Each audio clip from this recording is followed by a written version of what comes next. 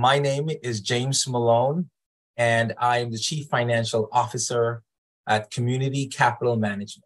Community Capital Management is an impact investment manager based in Fort Lauderdale, Florida.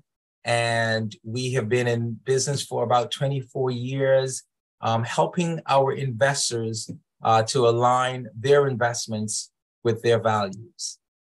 At this time, I'm going to jump right into what we're going to talk about.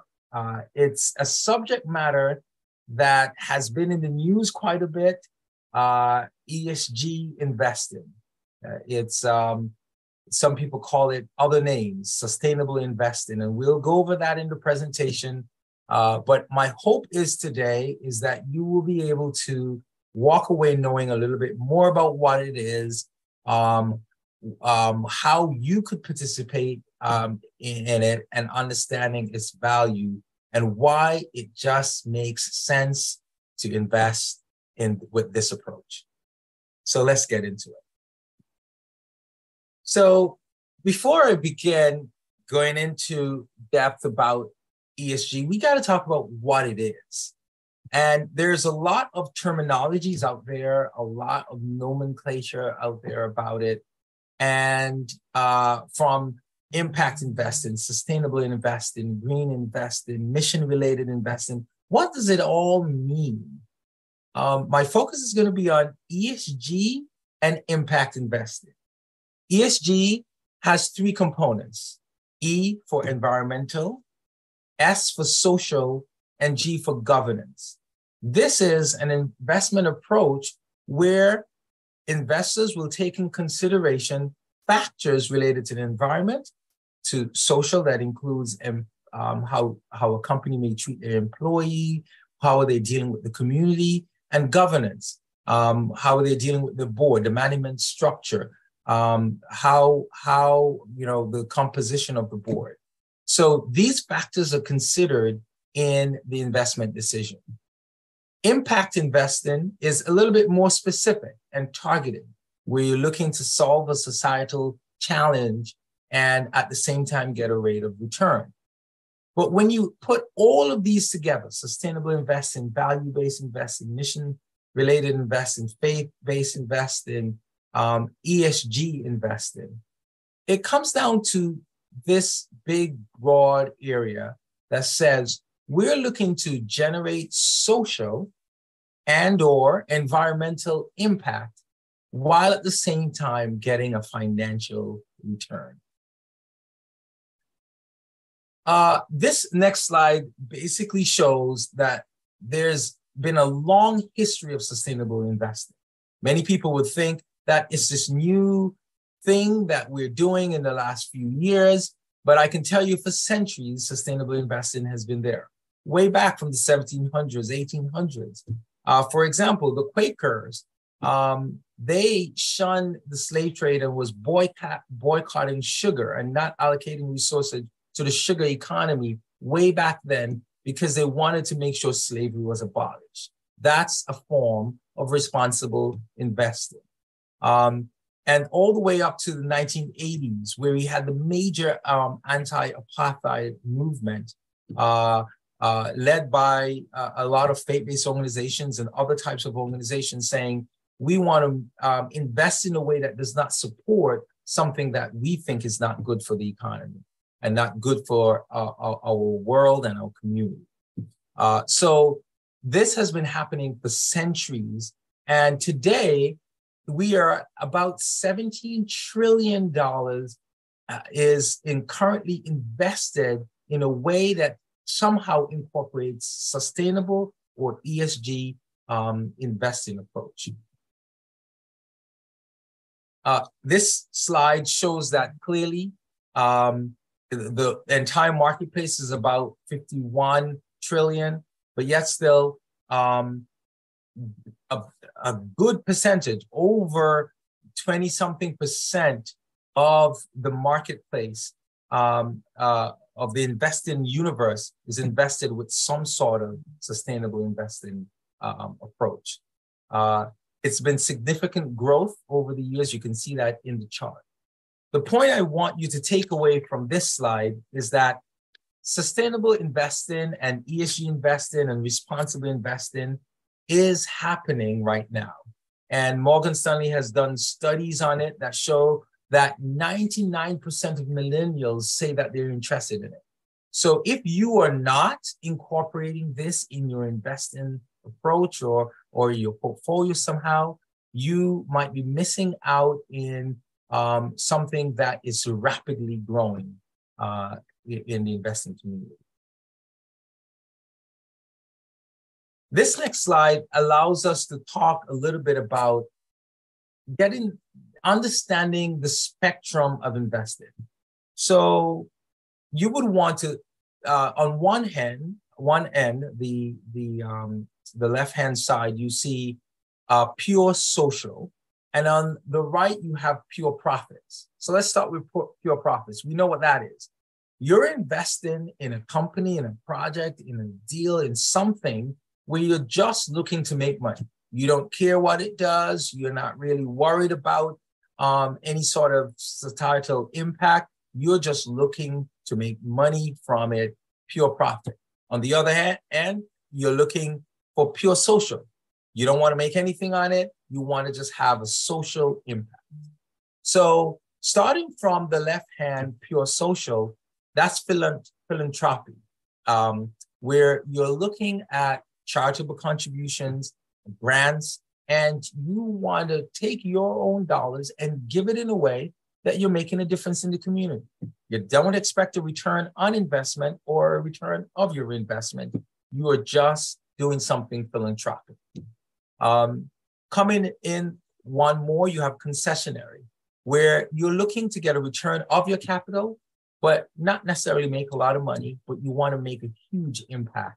And you, as you move in, you're looking to have an impact, but at the same time, you're looking for financial return. Coming from the other end, you see that moving from pure profit, you'll just say, I want to negatively screen out some sin stocks like tobacco, alcohol. I don't want to invest in those. I want to invest in gambling because I don't think it's good for the community. And when you do that, you're just screening out certain companies. But at the same time, you're looking to make as much money as you possibly can. And then in the middle, you have ESG integration and positive best-in-class screening, where your investments are selected for positive ESG performance relative to your peers. So that gives you a sense of the spectrum of investing. Now, I feel it's important for me to just take a minute to talk about some of the myths and some of the realities that are out there versus reality that's out there with respect to ESG and impact investing. Some say that impact and ESG investing sacrifice your financial performance. So you're going to give up returns when you do this. The truth is that impact and investment strategies require you to have a little bit of extra research, and that can help you reduce the overall risk of your investment. So a lot of times you look and you have a better risk-adjusted return or competitive risk-adjusted return that's very much equivalent to other traditional type of investing. The other myth that's out there is that sustainable investing is still too new of a concept and is not proven at all in the marketplace. The truth is, as I showed you for years, folks have been investing this way, but the US SIF Foundation that's really focused on sustainable investing has been putting out trends reports since the 1990s. And they have been talking about this. To date, we have so many managers. I think as of 2020, there was 836 registered investment companies with assets that has an ESG or impact investing approach.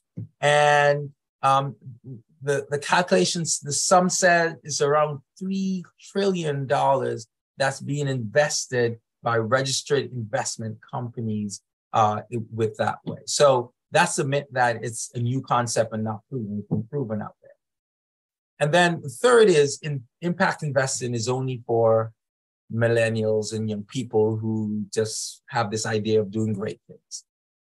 Statistics show that people of all ages are interested. Morgan Stanley did a study, and they found that, yes, 99% of millennials are interested in impact investing, but they also found that 84% of women are are interested, and 67% of men indicate that they have an interest in sustainable investing. So that's it. So this slide shows some examples of the types of impact investments that we have made at our firm, but others can make as well. And this is, first one is environmental sustainability. So if you're making an investment in environmental sustainability, it could be something like investing in solar energy in different ways, retrofitting buildings, investing in a project that's helping to do that, or investing in a bond that is backed by solar loans where people are able to take out a loan to help put a solar panel on their home. So these types of investments are very common these days, but that's an example of an investment you could make in that will focus on environmental sustainability. The other area is affordable home ownership. That is one of my favorite areas because I believe that one of the main reasons for the wealth gap in the United States, the racial wealth gap, where Black and brown communities have a huge gap in wealth compared to the white counterpart, has to do with home ownership, where for years and decades we've been shut out from home ownership. Now you can make an investment where you are driving capital to minority communities and underserved communities and Black and brown individuals where they can get their first home, where they can invest in that home in their community and begin to build wealth. So we invest in mortgages and other areas that promote home ownership. The other area is healthy community. So that can go across the gamut from neighborhood revitalizations to something as simple as sustainable agriculture or healthy foods, where you invest in a business that is making themselves available in areas that might be or previously be considered food deserts. So investing in healthy foods is another way. And then affordable multifamily housing, affordable and attainable multifamily housing. We invest a lot in that. And it's one of the ways you can invest that would not only provide a roof over someone's head, but also provide a place where they can grow, where they may have amenities around financial literacy. They may have community programs around that affordable housing development that would allow families to thrive rather than just living in a building. So these are some of the areas that we have had investments that promote positive outcomes and can be considered impact investing. Next slide. Really, there's been a lot in the news, and I would not want to go through this presentation around ESG rather and not address that. And every day you may see something in the news around that's being anti-ESG or pro-ESG. And recently, the governor announced legislation to protect Floridans from what is called woke ESG investing. And, parts of that is looking to make sure that the state and local governments are not issuing bonds that has some ESG considerations, or pension plans are not incorporating ESG into their investment decisions. And, that's particularly a view to make sure that you're getting the best return on your investments and so forth. But on the other hand, the Florida government legislature just passed a bill called the Live Local Plan bill that seeks to ease Florida's affordable housing crisis. And they have about 1.5 billion earmarked for this for investments into low interest loans in affordable housing developers. And one of the things I want to point out on this slide, and I know it's small and you can't see it, that at the same time as there is conversation around being anti-ESG, but the state of Florida is issuing bonds that are labeled social bonds targeting the housing crisis, whether they're homeowner mortgage revenue bonds or homeowner multifamily tax-exempt mortgage-backed bonds. That's really going to address a societal problem around housing. Therefore, it's dealing with the social part of the ESG and can be considered a positive impact investment opportunity. So the takeaway on this slide is a lot of times you hear in the news and there is this issue and conflict and anti and pro. There is really no controversy there. All investment is impact investing. The question is, are you being intentional about it? And which societal problem are you looking to address? This slide really helps with the question, what do I do? Many of us are wondering, how can I invest in this? If you are not talking to your financial advisor about it, please do so. This is not a session where we'll go through each different ways of investing, but these are organizations and advocates and thought leaders that can help you. So if you go on the USCIP website, they have a list of different impact investing, sustainable investing solutions out there. The GIN, the Global Impact Investing Network. Again, talking to your financial advisor that will be able to point you in a direction. Or maybe just going on the website and looking at apps like Betterment that would allow you to sort out different types of options around ESG. So this, if you take a picture of this slide, that would help you in terms of looking at some of their website, and they can direct you to how you could have impact investing.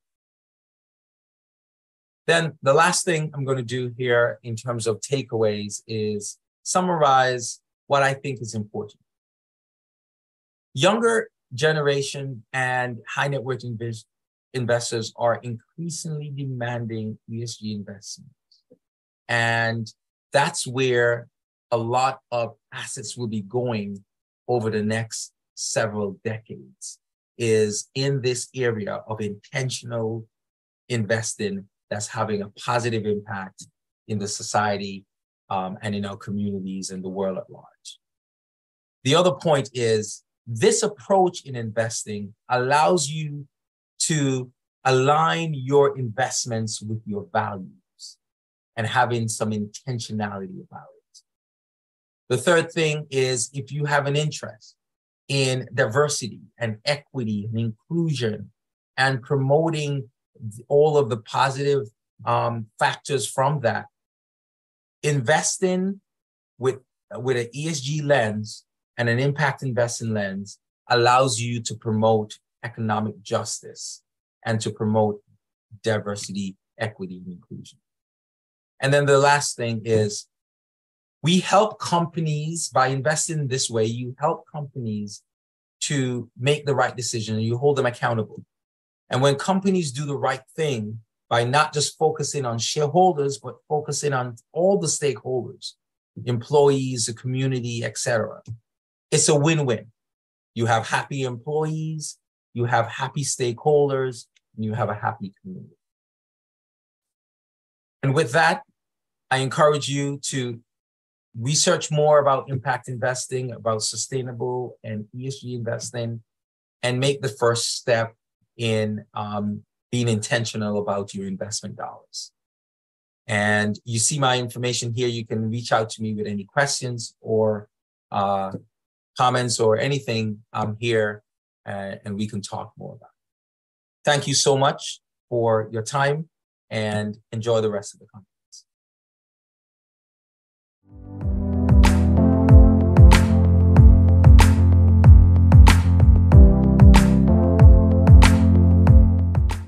Hey everyone, Andrew Koenig here, CEO of City Furniture. Proud to be with you all at the Ready to Lead conference.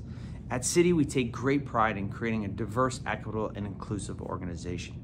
We believe creating a diverse organization really truly empowers our business to be much stronger, much better. And it's the right thing to do. So we work at this all the time. So it's really cool to see everybody here at this conference and really striving and creating the type of work culture that we all want to be a part of. So while you're at the conference, please take some time to stop by the Ready to Lead Careers Center, powered by City Furniture, and explore other businesses and other companies that share our passion to create a diverse and inclusive world. Take care, everyone.